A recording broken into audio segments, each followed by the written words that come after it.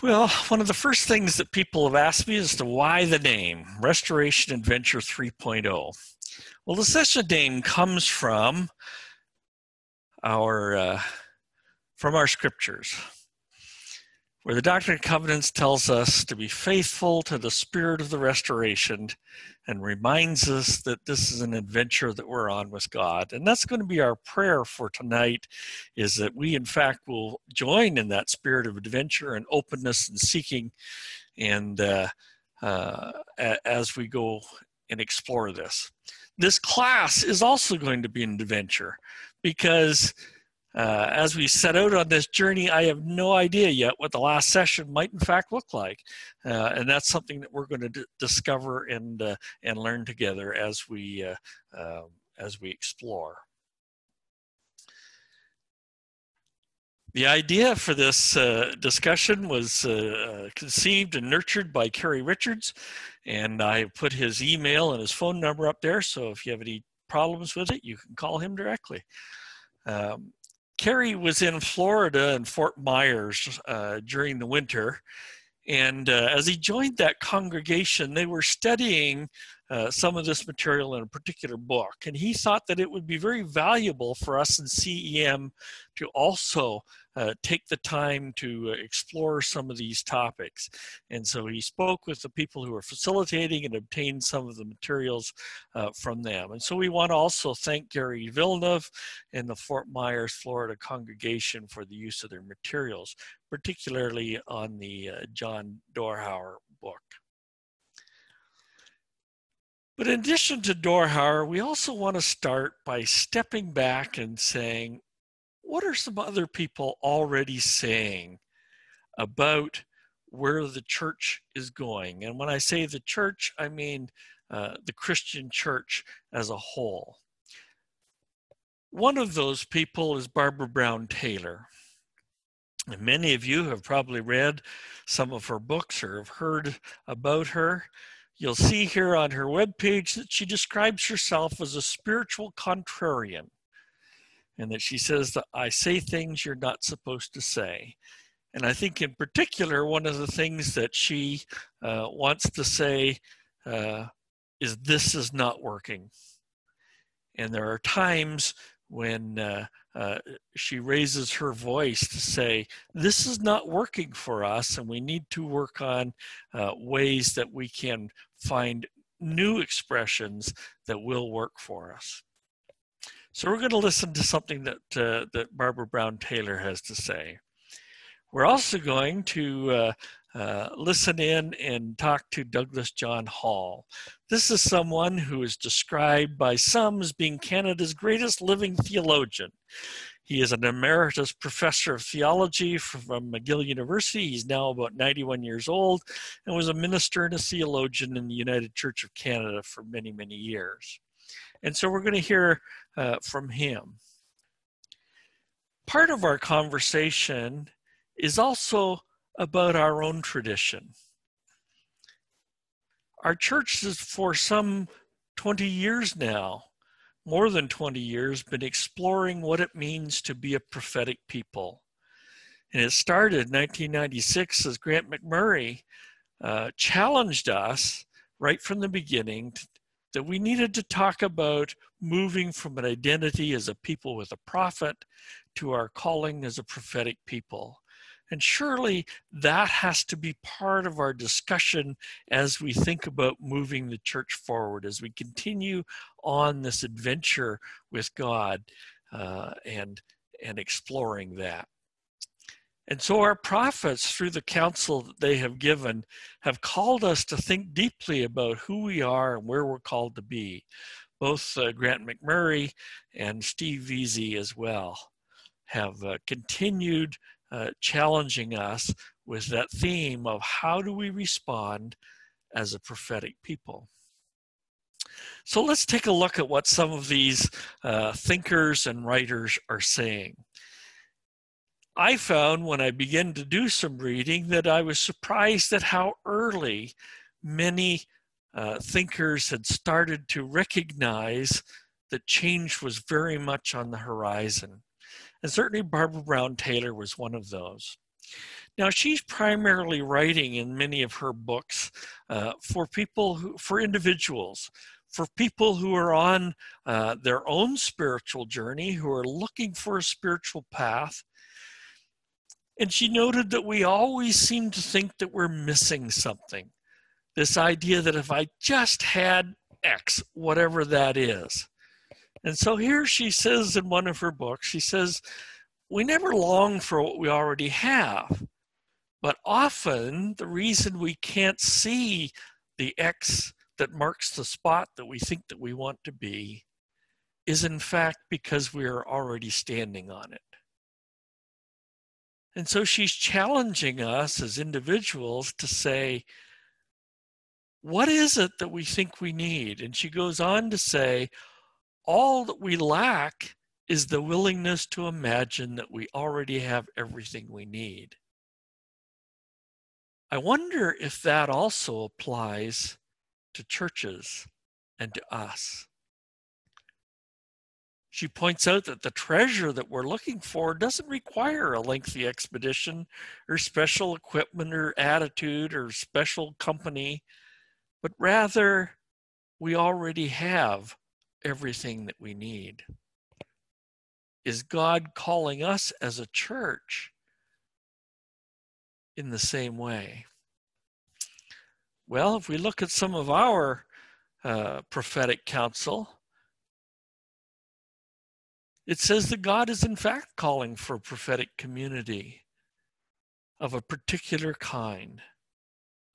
But then it goes on to say that this faith community has been given abundant gifts and resources and opportunities to equip it to become precisely such a people. And so the question that we need to be asking is, do we already have everything that we need? We as a church, as we stand here and we look at what's to come and we think about the uncertainty that is before us, we need to ask this question: do we simply lack the willingness to acknowledge that we may already have everything that we need for the journey? Barbara Brown Taylor goes on to say that often the only thing missing is our consent to be where we already are. And where are we as a church? Again, a prophetic counsel tells us that this adventure that we're on with God has been divinely led, has certainly been eventful and challenging, and sometimes surprising. And perhaps one of the surprises to us is being told that we're poised to fulfill God's ultimate vision for the church. And again, the question that I wonder if we would need to be asking ourselves is, the only thing missing is our consent to be poised to fulfill God's vision. Is that the part that is missing?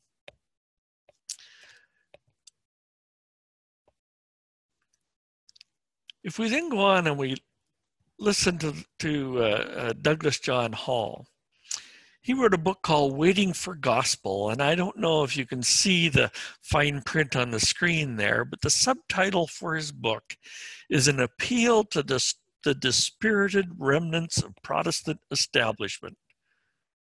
And so he's calling to the church. This is a book that's been written in the last decade, 2 decades. And he's calling to the church. And notice the title. It's not waiting for the gospel, as we would often say. And in fact, I've seen some of the reviews of his book that misspelled the title and automatically assumed that it meant waiting for the gospel, as if the gospel was some official set of doctrines or dogmas or something that we need in order to go forward. But in fact, he makes it clear that it's waiting for gospel, waiting for good news, and that the good news will change. Paul goes on to say The gospel is not a once-for-all belief system. It's not some intellectual property that simply belongs to the church and it looks exactly like this. He says, to the contrary, the church is the product of the gospel.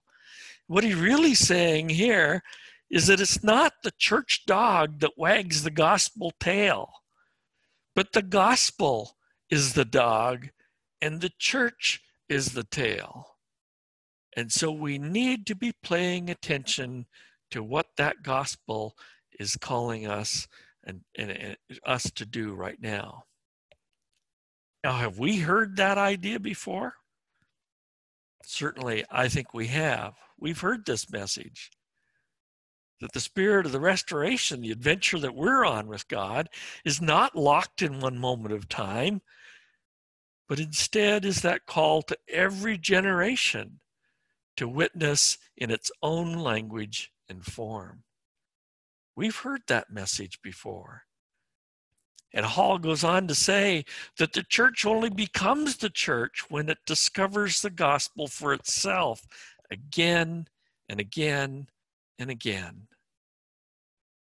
And in fact, that's a necessary process because it's through that rediscovery of the gospel that the church is actually capable then of proclaiming the gospel or good news in its context that it finds itself in the world.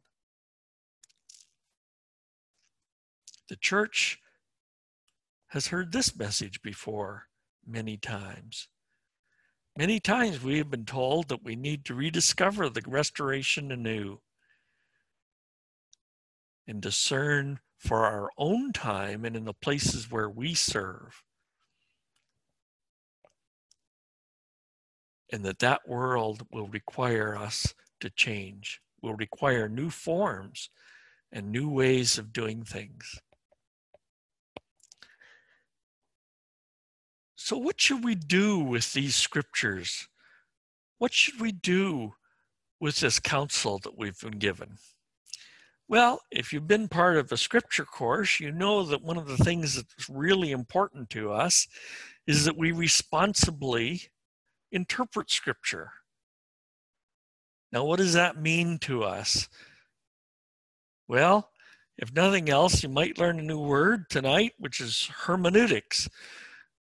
Not a word that I use in everyday conversation, but theologians or scholars use hermeneutics as a way to describe the rules that we use for interpreting whatever, in this case, interpreting scripture. Well, what are the rules that we use for interpreting scripture? For Community of Christ, we have our statement on scripture that calls for us to responsibly interpret the scripture. And often what that means is we go through a process that we call exegesis. Exegesis comes from a Greek word that means to lead out. And so we're trying to look at something that has been written and to lead out what it means for us as we read it. Again, if you've been part of the scripture courses, you know that the objective of exegesis is that we want to find out what the writer was trying to convey to their original audience. Now, we usually apply that to ancient scripture. So if we're looking at the New Testament, we're trying to understand what it meant to be someone in the first century. How did they understand something so that when we read a parable or we read something that's recorded in the New Testament, we understand how they would have heard it, and therefore hopefully we get more meaning out of it. But if we can apply that to ancient scripture, why can't we also apply it to our modern scripture? Can we not go through the same process as we try to understand what that scripture and what that counsel is trying to share with us? So anyone who's been in any of my scripture classes knows that the top 3 rules of exegesis are very straightforward. Rule number 1 is context. Rule number 2 is context. And rule number 3 is context.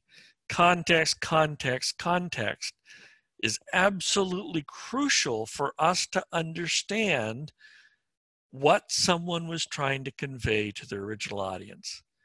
Now, it just doesn't sound good to say context, context, context, but it turns out that actually there are 3 different kinds of context if you look at that statement above. We could look at the context of what the writer, what context were they in, what was the context of the hearer, of their original audience, and what was the context of the message? Why was that message necessary?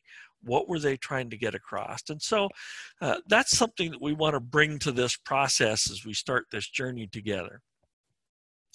So we ask ourselves, what is the context of the community of Christ audience that the council in these recent sections of Doctrine and Covenants has been given for? What is our context as the people who are hearing that as the original audience? We probably don't want to just assume that we know that, but we actually want to take a look at it. Then we might also ask, what is the context of Community of Christ as an organization, as an institution, as a movement? What is our context in the 20 years that this council spans? And then there's the context of the world in which we live. What is the context around us that we need to be paying attention to as we look at moving forward?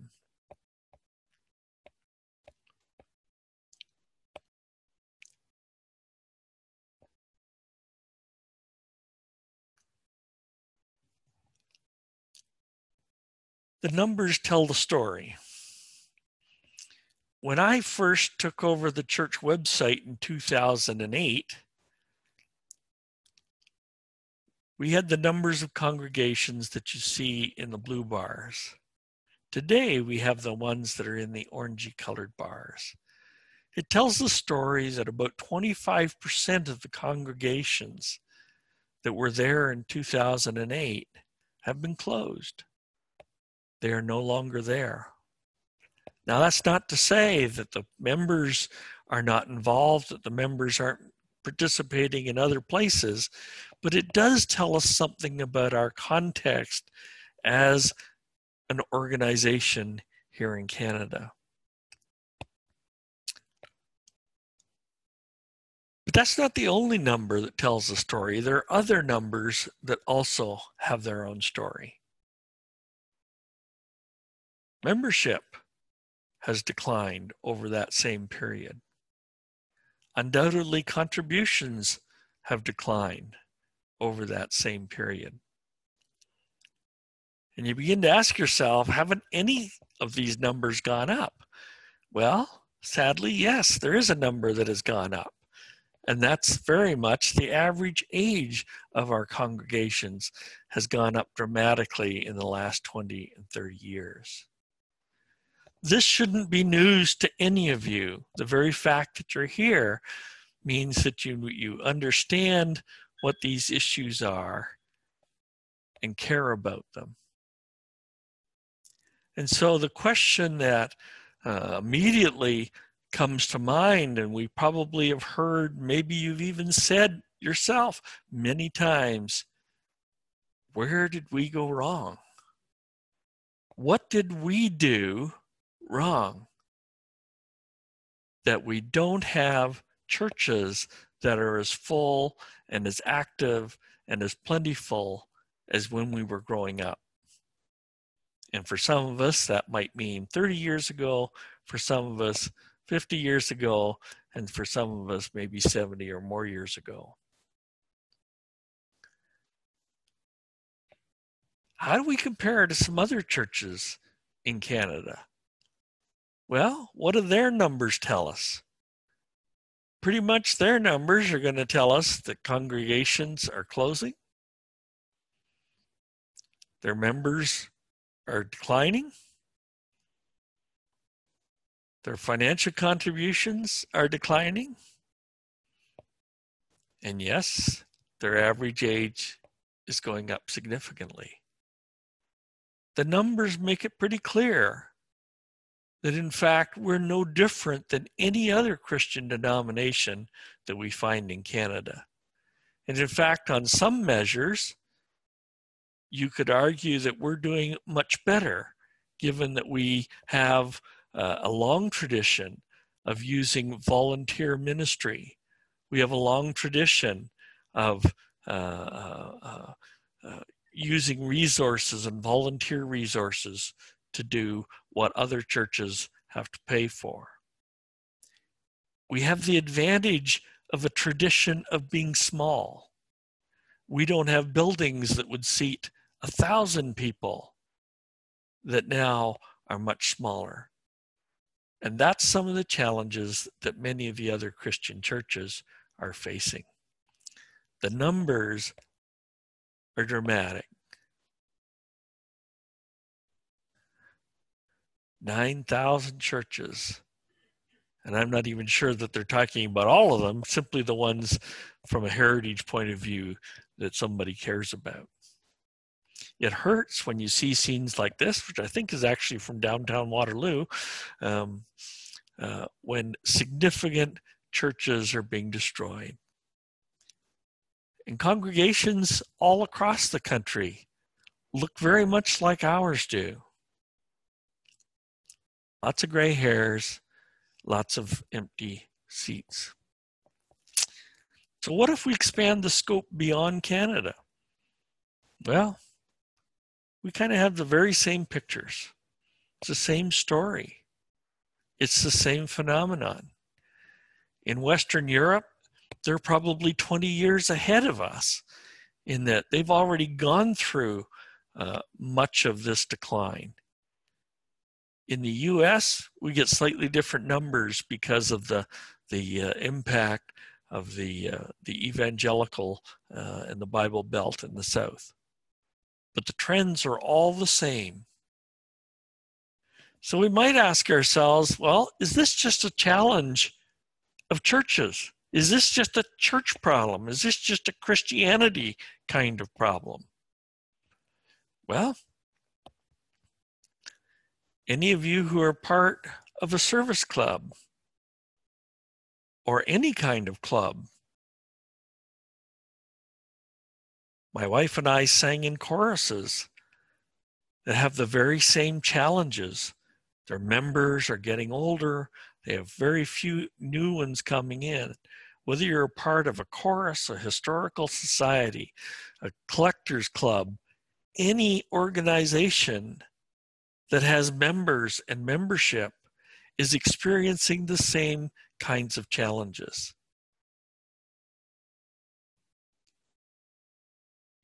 A 2014 study also found out that even country clubs, that their membership is down significantly.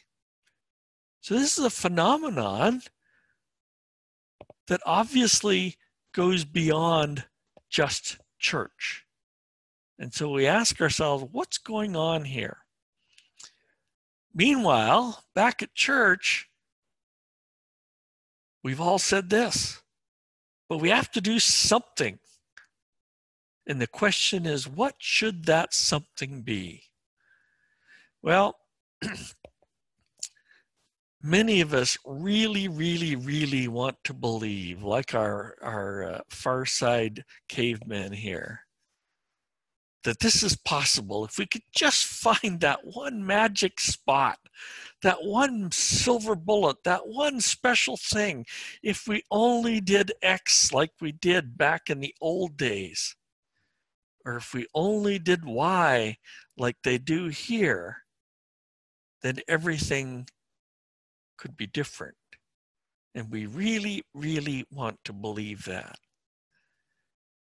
But all of the evidence suggests that isn't going to happen. That in fact, what we're seeing and what we're going to continue seeing is wave after wave after wave of change.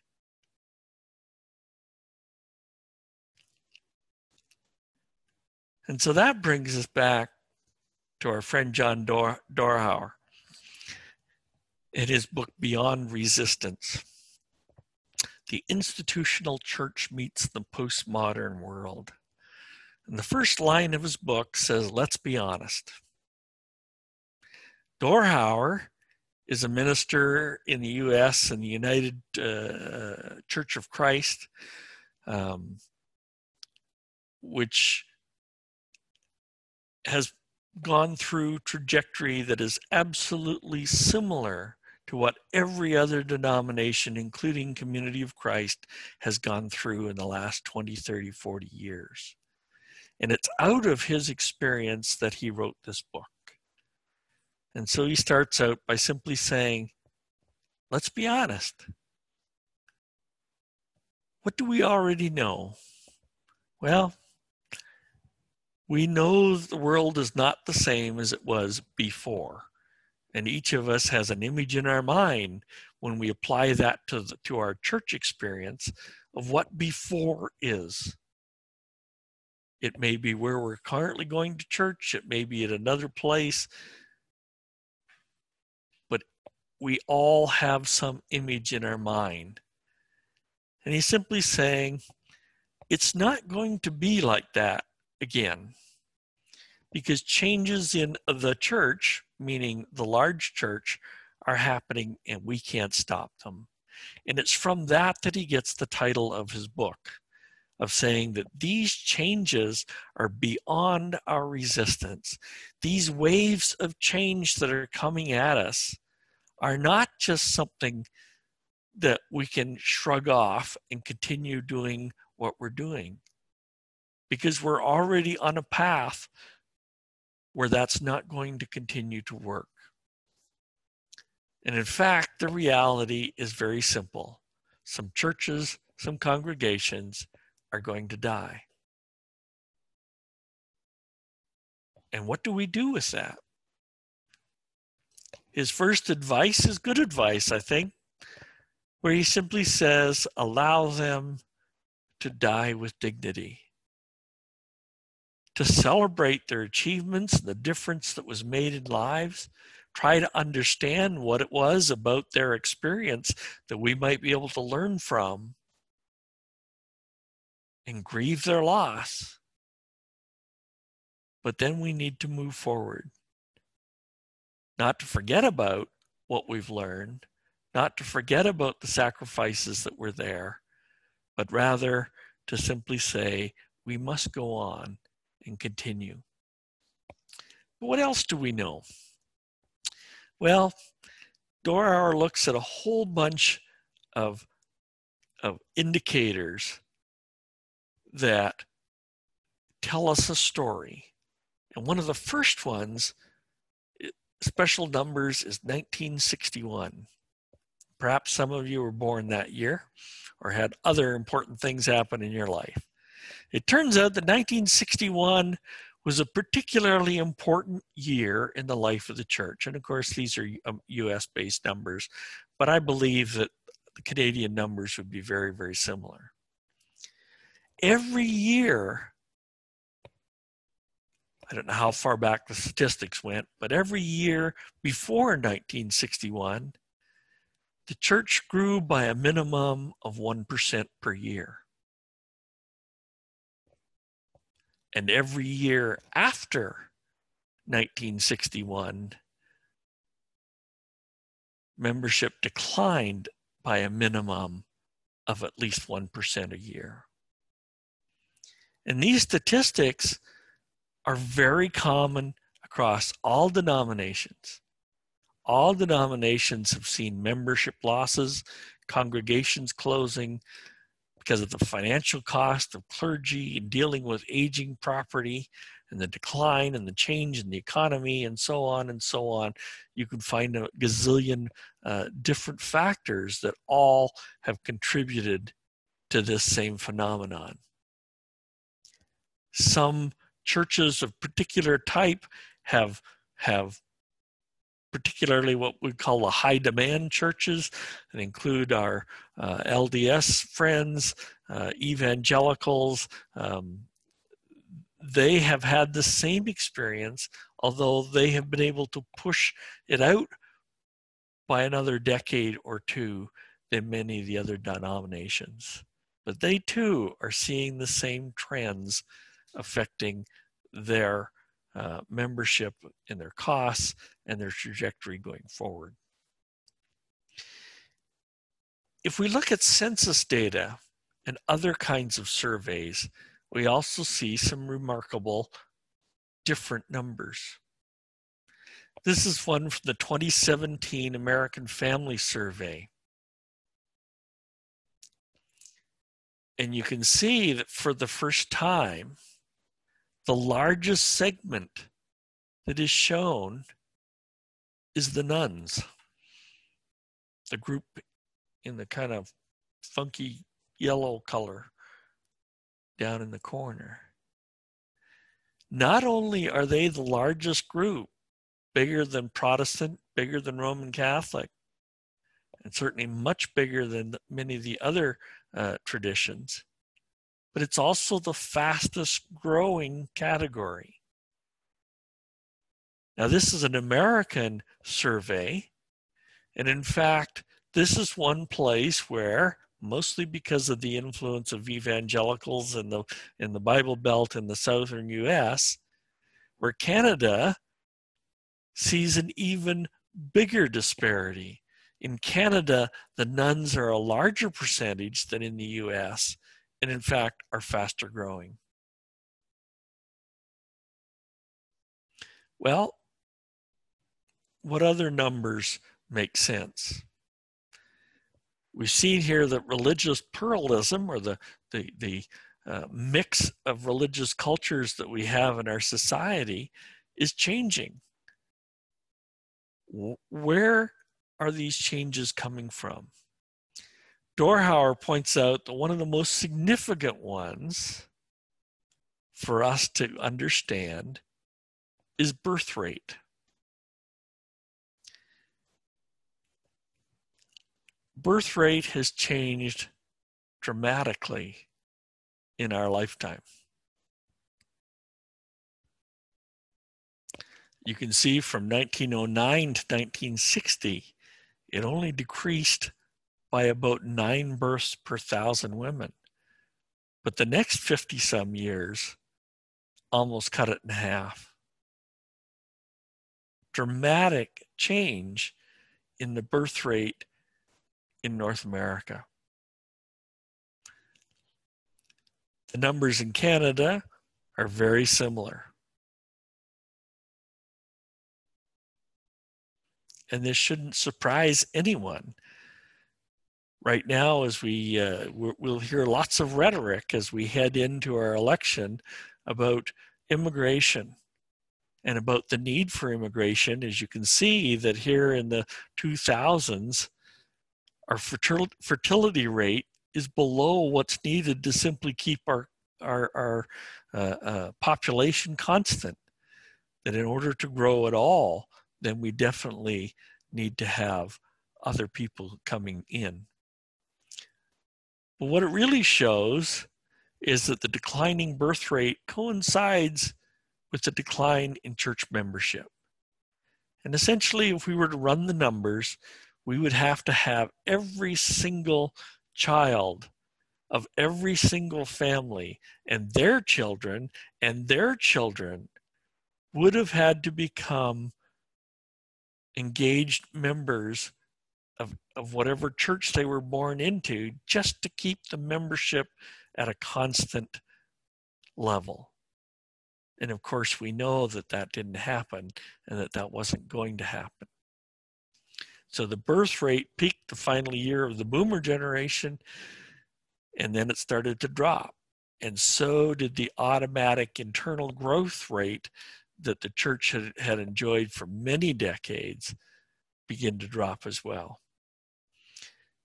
So just the sheer numbers of the changing size and style of families that we begin to have in our culture had its impact on membership. We simply didn't need to keep building more churches because we had more and more people, because we had more and more children and more young adults and more families. But not only was that changing, but over that same time period since the early 60s, we've seen a dramatic increase in the mobility of families. As the birth rates dropped, families also became more and more mobile, which impacts two different things. One is obviously the internal growth rate, because if somebody leaves your area, then they're not going to be part of your congregation anymore. But it also meant for a church like Community of Christ, keeping track of and keeping active members engaged when they're moving all over made them a moving target.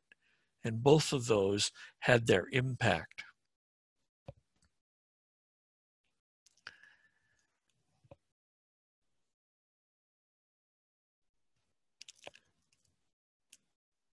So I think I'm going to pause there for just a moment and ask, before we go on to the next section, if there's any questions somebody wants to raise. And again, you can unmute by holding down your space bar, or you can type questions in the chat. Anything there?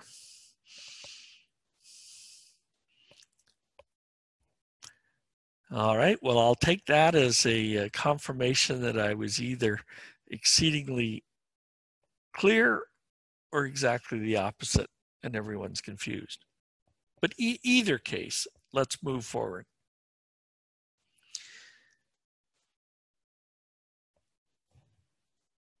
Dorhauer points out, as you can see in the title of his book, that the biggest change is who we have become as a culture. And that's this amorphous term called postmodernism. Now, if you're a left-brain techie like me, if somebody's going to say that there's a certain age or an era, I'd like to have a really definitive definition of when it started and when it ended. I want to know that this age started, on Thursday, May the 3rd at 3 o'clock in the afternoon. Unfortunately, when we talk about these terms like postmodernism, we don't get that kind of a definition. Here we get really vague and fuzzy definitions.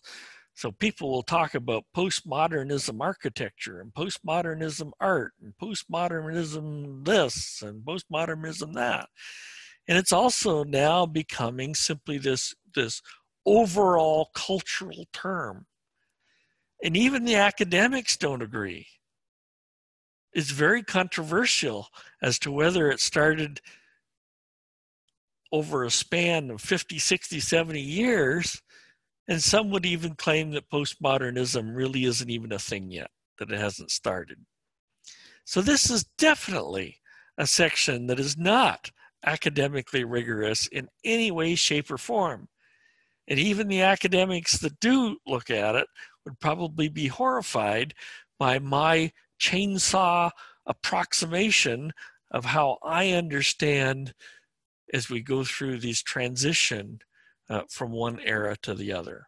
So with that caveat, I just want to take a little step back, and in order for us to understand what postmodernism is, we probably want to understand what it is that we were leaving and talk about modernism or the modern era. So again, don't be quoting me on this too much, because I'm sure that no matter how you look at it, someone would find something to argue with. However, in my understanding, the modern era has been going on for several centuries. The modern era loosely covers the beginnings of the Age of Reason, covers the Industrial Revolution, it covers the Age of Enlightenment or the Enlightenment era, the whole frame of scientific discovery, and you could find a whole bunch of other categories or sub-eras that are in there. But all of these were about the massive progress that humankind was making during this time, from studies in mathematics and in science and in inventions and all kinds of things and discovery. It just seemed that everything was simply going up and up and up. And excuse me, and so the sense that goes along with this part of the era is that the sky is the limit. Look at all the wonderful things that we discovered about the world around us, about science, about animals, about the earth, about this, about that. Humans are awesome. Look at all of the things that we're doing, the places that we're going. This could just keep on going and keep on going and keep on going. And it sort of did, until there was suddenly a big splat.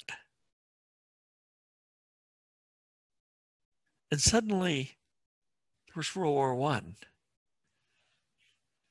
Well, that was supposed to be the war to end all wars. And then it kind of got followed by the Great Depression. Another huge expanse of human misery, much of which came out of greed and foolishness. And then we followed that up with World War II. And certainly as we look at the big scope of history, we went from going from this era of saying the sky's the limit to humans are awesome to saying, maybe not. Humans are evil. This really stinks. And so there was an enormous shift of attitudes that went on there. Now again, some people would claim that the postmodern era began in the 1930s. Others would say in the 1950s, or the 70s, or the 80s, and the 90s. Somewhere in there in the last century, many begin to see that there was this fundamental shift, a fundamental change that was going on in the Western world. And again, there's a certain arrogance and privilege as we look at all of this that comes because we're talking about all of this happening in the world, but from our perspective as the wealthy Western countries. For most of the 1950s and the 60s, and again, many of us lived through those times as adults. Some of us lived through them as children.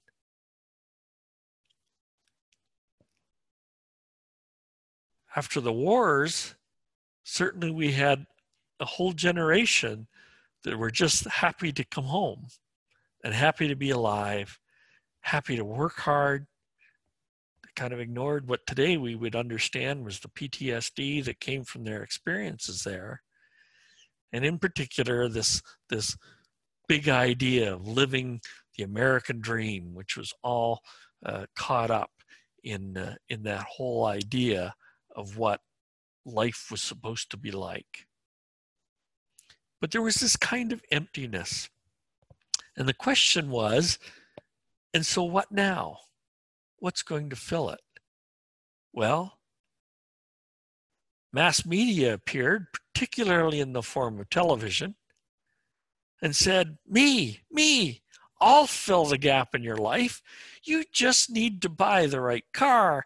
You just need to buy these new things that we're inventing. You just need to buy these new appliances, and your life will be good. Anyone who's written some of Bill Bryson's writings, particularly his book about growing up in Des Moines, Iowa in the 1950s, he recounts his parents spending 3 or 4 hours talking with the neighbors about the wonders of one refrigerator model versus another, and whether this one could keep ice cream cold compared to that one.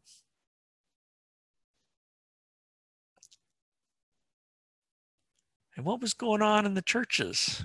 Well, there were lots of things that were going on, but this was the era when this notion was revived that God is dead.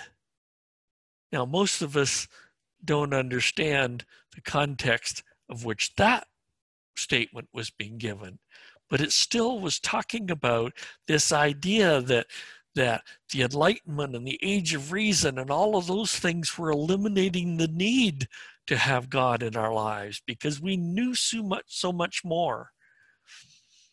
And so in the 50s and 60s, you had theologians like Paul Tillich and others talking about that concept and saying, well, wait a minute, maybe we just weren't asking the right questions.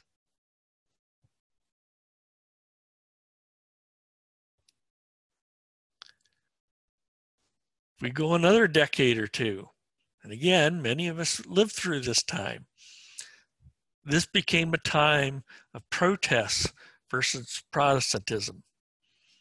And of course, that's a very sweeping generalization. But this was a time of much protest and disillusionment as the children of all of those vets who came back from the war were now becoming of age.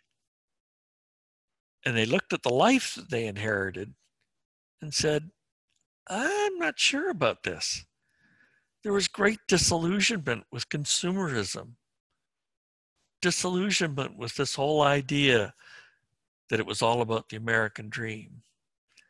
There was great disillusion with what was going on in the world, particularly the Vietnam War. Greater disillusion with governments. Disillusion with capitalism and with patriarchy. As we saw the rise of feminism in its first rendition. And essentially there was a disillusion with pretty much everything that mom and dad did and what they liked and what they worked for and what they valued.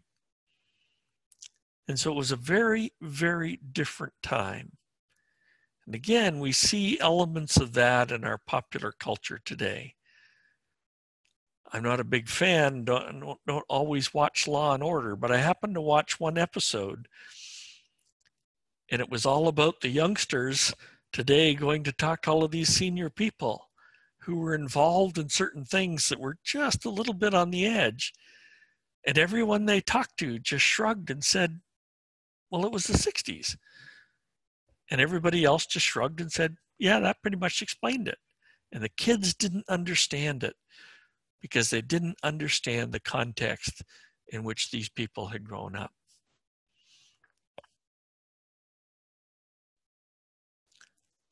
Now we jump forward another couple of decades, and what's happening? One of the biggest phenomenons that we see is that the world is shrinking. Our awareness of what's going on in the world has gone up dramatically. Cable news has a 24-hour news cycle. The test pattern on television is now part of the past. It never shuts off. We have a 24-hour news cycle. They have to fill it with something. And so they fill it with every detail and every miserable bit of suffering that they can find anywhere in the world becomes fodder for that 24-hour news cycle.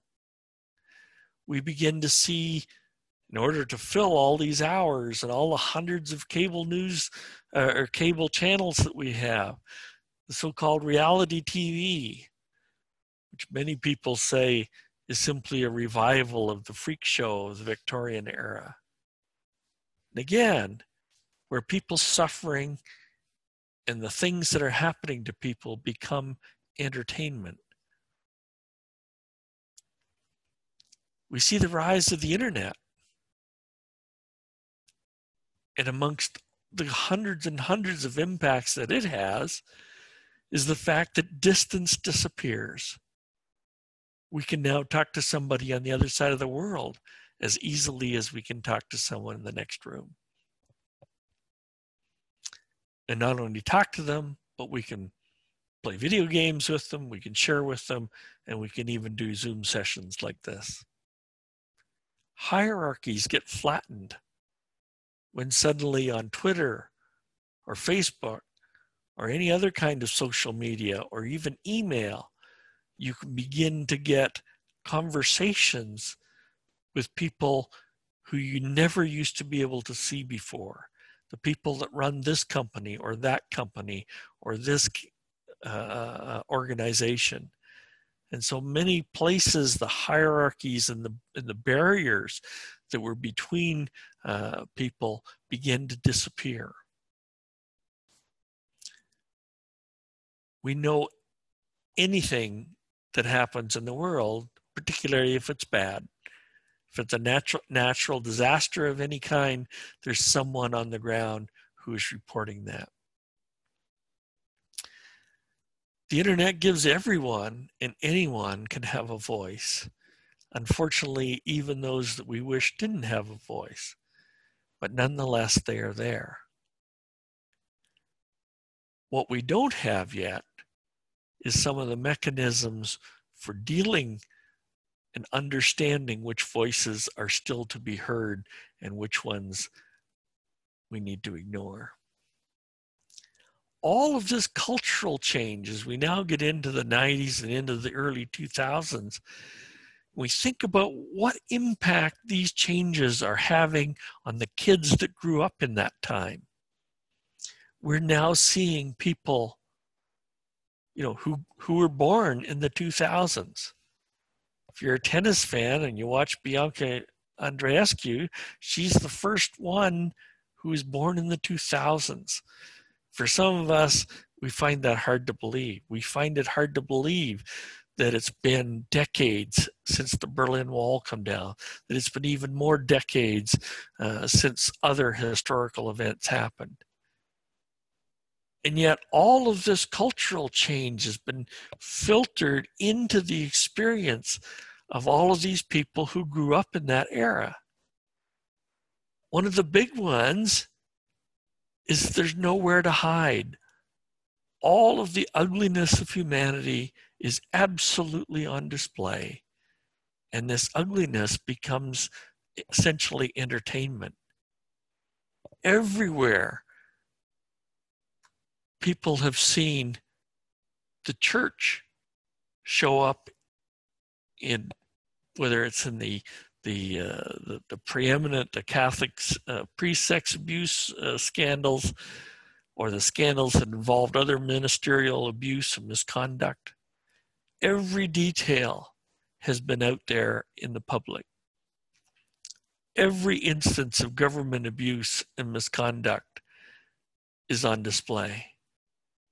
Every incidence of corporate abuse and misconduct is on display, as it is in education and nonprofits, in every kind of human organization that you can imagine. If there have been problems, it shows up on the news.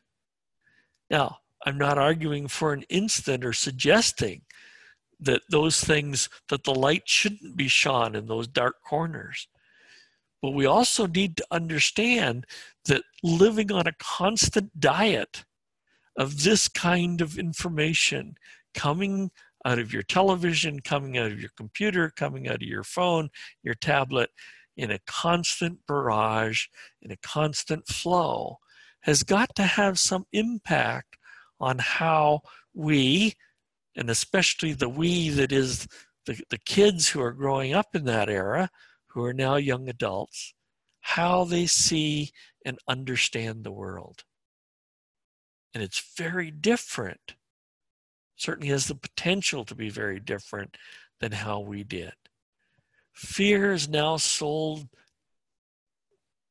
every moment of every day, whether it's on talk radio, on cable news, or programs like Nancy Grace that continually tell us that we need to fear, because behind every telephone pole, behind every mailbox, around every corner, are all of these things that could happen.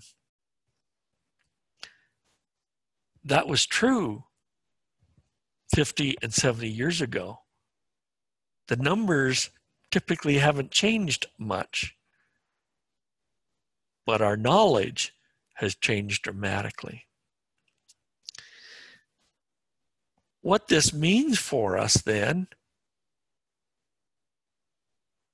is that postmoderns have a very, very different view of the world.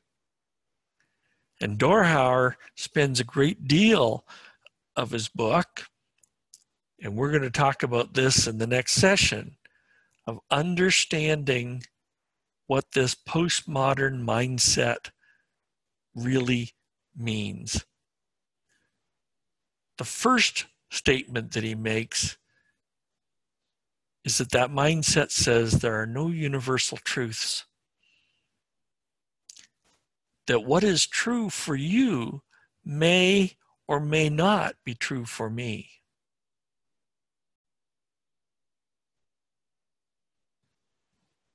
And we'll explore what some of those truths used to be that we accepted as being true and are no longer necessarily accepted. That's got to have a big impact on our culture as we go forward. The second major mindset that Dorhauer highlights is that postmoderns would say, we learn differently. What does that mean as we begin to think about in the context of our church in terms of how the lessons that we learned in church need to be expressed and taught and presented and demonstrated and illustrated in different ways. And lastly, the third mindset is simply we don't trust institutional authority. Tons of research is available that shows decade after decade after decade that the amount that people trust institutions in our world has declined. It used to be that it was only used car salesmen and other kinds of ventures like that that had to worry about the lack of trust that everyone had. And now we're seeing this gap, this chasm begin to develop between an entire population of people and the institutions that are allegedly there to serve them. We see this distrust of authority in a whole bunch of places. We see it in science, we see it in medicine, we see it in government, we see it in education, we see it in almost all realms of life. And yes, we see it very big in terms of trusting churches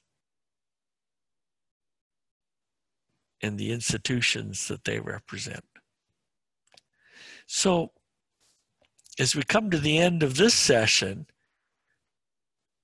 we're left with this big question that says, given those mindsets, what does this context that we have for Community of Christ, what does this context for our congregation, what is this context for Christianity? All of those contextual challenges that we just looked at, when we take all of those together, what does a postmodern church in the future, what is it actually going to look like? Or what does it need to look like? Or what do we think it needs to look like in order to have meaning and appeal and relevance in the lives of people who have grown up in the last 20 years, the last 30 years, the last 40 years? For sure, we know that it's going to be different than the church that we grew up with. And part of our adventure as a church is for us to understand that we're going through this transition. So my little advertisement for the next session is this is where we're going to get into Dorhauer's, where the 3.0 in our title comes from, which says, he looks at it and says, we're now looking at a completely different kind of church because of the way that our culture has changed, because of these mindsets, because of this context. The things that have made sense for the last several hundred years no longer are going to apply. And so we need to turn a corner in a generational way, in a transitional way, so that we can begin to have some relevance if we want to remain relevant in that world. Community of Christ has also, in our tradition, as from the beginnings in the mid-19th century, as we've gone through our own traditions, history, and culture, we've been through some transitions. And those of you who've been fortunate enough to be in Tony and Charmaine Chavala-Smith's course on the 3 eras of the church will remember that we too are now on the 3.0 version of what it means to be a church. And so those are the things that we're going to look at in our session coming up in 3 weeks, is to say, what does it mean in a church context when we talk about postmoderns? What does it mean as an organization as we look at becoming a 3.0 kind of church? And what are the things, what are the resources and the assets that Community of Christ brings? We hearken back to the council that we looked at the very beginning and ask the question that says, do we already have everything that we need for this journey? And that's what we'll look at next time. So that's the end of my official part of my presentation tonight. I want to again open up, and we'll open up the lines and take calls from anybody who wants to ask questions or make any comments.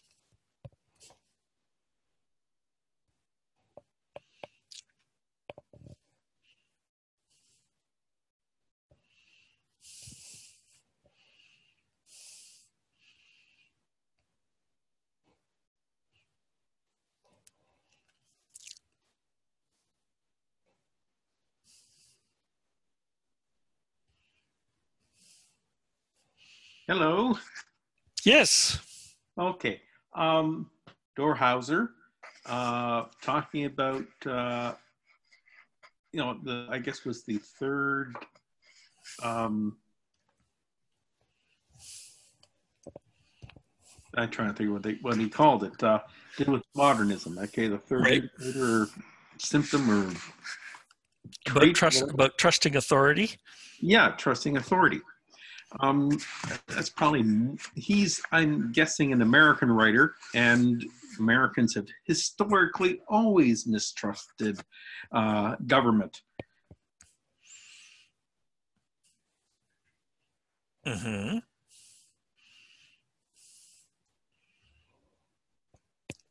And are you positing then that our experience in Canada is going to be significantly different? I probably a little less so than the American culture.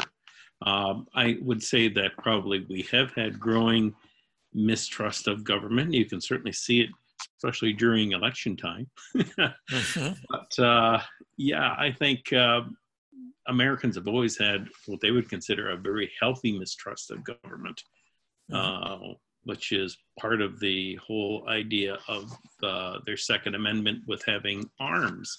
The idea that was that so that the population could uprise and overthrow the government if necessary. Right. So one of the questions is that the government is only one kind of authority.